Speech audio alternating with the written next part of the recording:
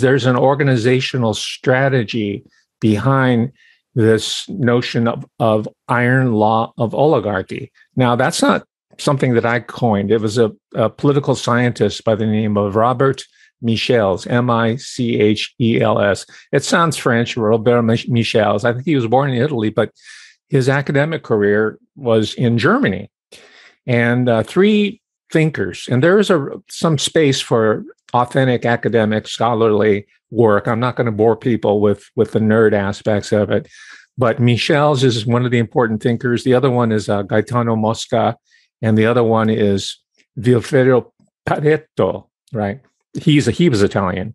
So these guys, between them, were trying to figure out, hey, how come if we've destroyed all the monarchies and we got rid of the church and we have something like social democracy or socialism or democracy, liberalism, all the iterations of non-monarchical, non-Vatican, non-hereditary leadership oligarchy, how come we're still being oppressed by a tiny minority, right? And that question is as pertinent today in 2022 as it was in the early 20th century with the rise of fascism and the great wars, numbers 1 and 2, that really try to address this question.